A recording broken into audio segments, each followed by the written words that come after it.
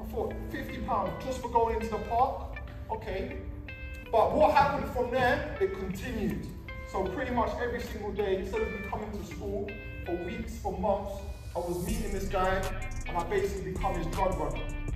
Now fast forward, I got to the age of 15. How many guys? 15, okay, cool. So when I got to 15, I thought to myself, you know what? I'm sick and tired of running around for this guy. I believe I've got enough knowledge to do this myself. Furthermore, I had my own group of friends who were in that similar mindset. Didn't really care about school, was more focused on trying to make some money, want to buy nice things, etc.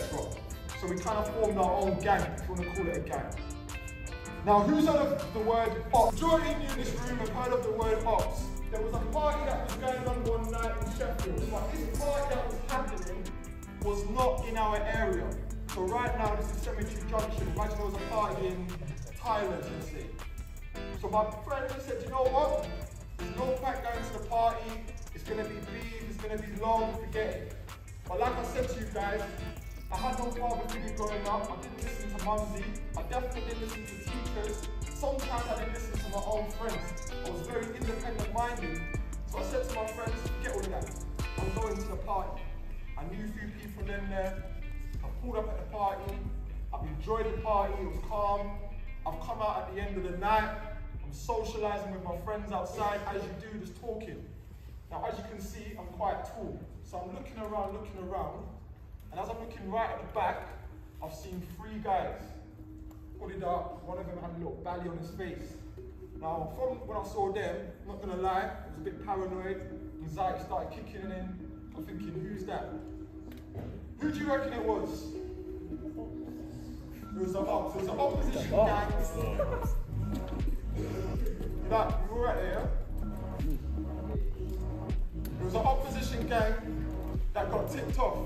Now guys, I'm going to be very honest.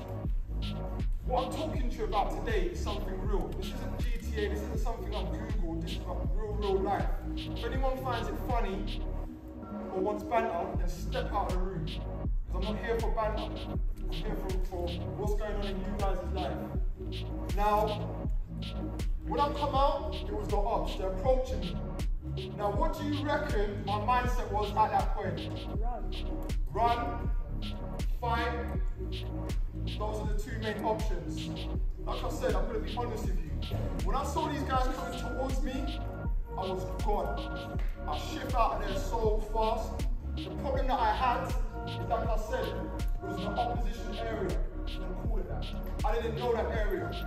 So I'm now running, ducking through this area, being chased by these guys. And the problem that I had as well was me and my friends used to intoxicate our bodies, drinking alcohol, smoking weed, cigarettes. So me, I was very unhealthy growing up. It's got to a point where I'm banging on people's doors, literally random doors. I'm saying, please do me a favor, let me in, I'm being chased. To be honest with you, no one wants to let me in the house. I don't blame them because I'm a stranger. It's now got to a point where I thought, well, you're going to catch me up. Growing up in the environment I did, older people always used to say to me, if you ever get caught up in a situation, put yourself somewhere where it's lit up. So because it was night time, I didn't want to get caught down an alleyway or somewhere dark. So I made sure I've gone literally in the middle of the road. Imagine each side's got houses.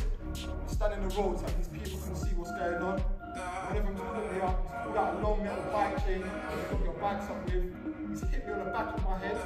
I'm literally dropped to the floor now. As I'm on the floor, I'm kind of just booting, like kicking him away. One of them pulled out a long machete type knife. Now when I saw that, my whole life literally just flashed before me. I thought, that's it. Game's done.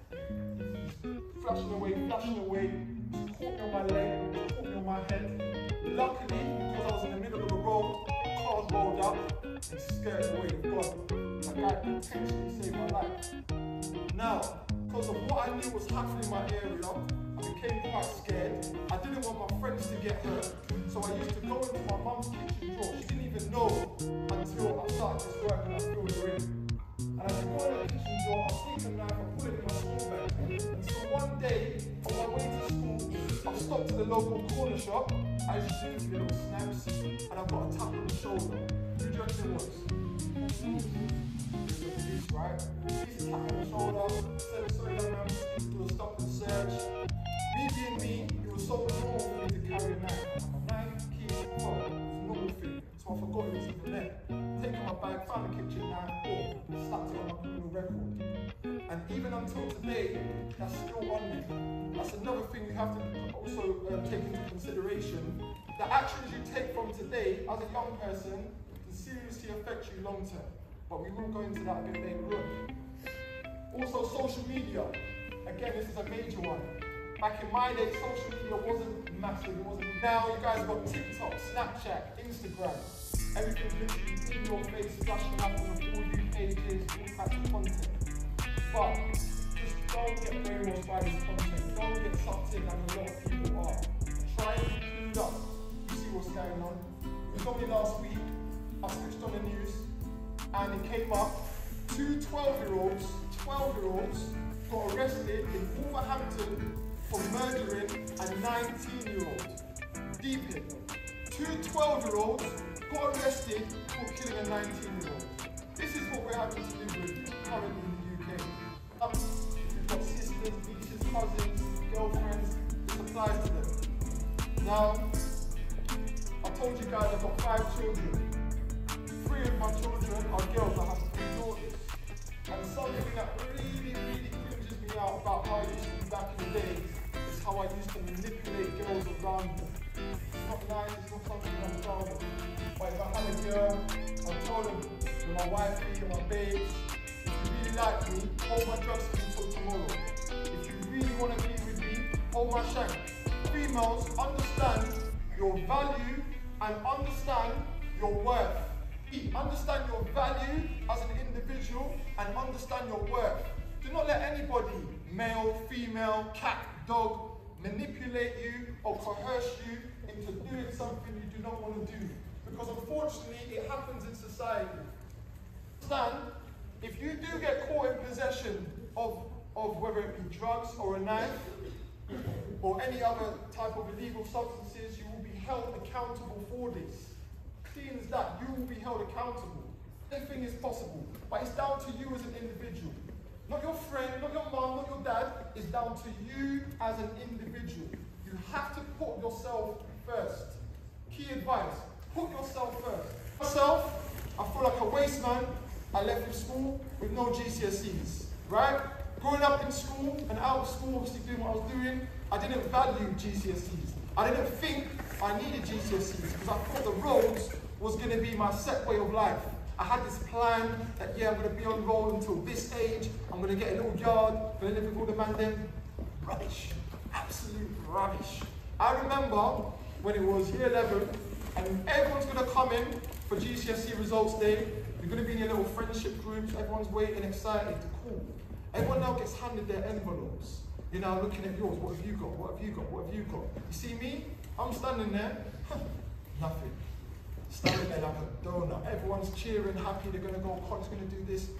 I was just like, oh my gosh, I just been tough, man. I felt like such an embarrassment. I wasted 5 years of school doing nothing. And then I had to go back to school, back to college. That's when I came to this college and do my GCSEs again.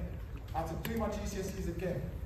Now don't be someone like myself and waste your time in school, because it's a very short chapter of your life. If you look at your life like a book, primary school is chapter 1. You've done that. You're now in secondary school. Year 7, 8, 9, 10, 11. 5 years. It's not a very long time. I'm telling you that now. If I could go back to school and rewind the clock, I would.